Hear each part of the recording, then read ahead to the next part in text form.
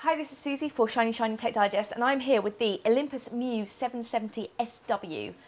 Now, the S and the W, I assume, stands for shockproof and waterproof, because this thing will withstand anything except perhaps a nuclear attack. I think that's the only thing it doesn't stand. So you can freeze it, you can crush it, you can drop it from 1.5 meters, which is quite high, and I have done it, and it does still work, so that's okay. And you can dive with this up to 10 meters, which is great because it means that, you know, it's more than snorkeling. You can actually go well deep down with it. And this is kind of reflected. It's got 24 different camera modes, 3 of which are actually specifically for underwater. And it's got neat features, like one of them doesn't have a flash, so that if you're swimming around with fish and you don't want to scare them off, and you think there's enough light to use without flash, you can actually use that setting, which is great.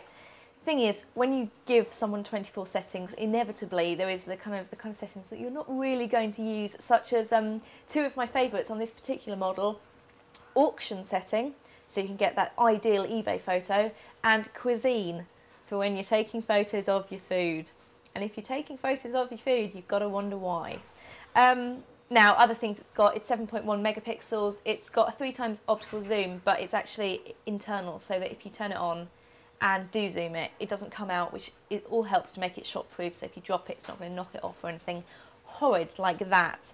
Now, it's pretty heavy because it is quite a decent case, and you can see here, to make it waterproof, they have had to make the things like the battery case and the USB case quite difficult to get into, but that's what comes with it. It's got a nice big screen. The menu is incredibly easy to work, one of the easiest I've found actually on cameras.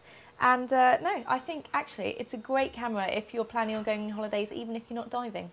It's good to know you can lie in the sand and nothing will happen.